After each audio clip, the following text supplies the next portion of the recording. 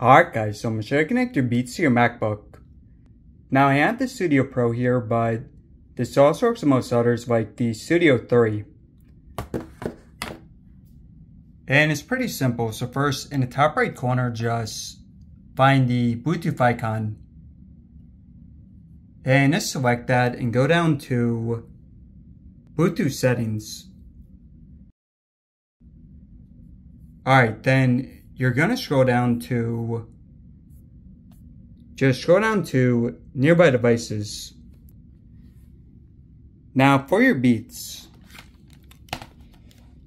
so you're just going to find the power button and you're going to hold this for about 5 seconds until the lights underneath it start to blink. Then you should see it under nearby devices. So just press connect. And it's asking if we want to set up Hey Siri. I'm going to cancel that.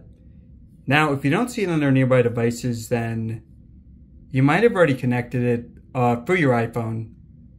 So in that case, just make sure it's not already under My Devices. And hey guys, so there is to it. So hope this helped out.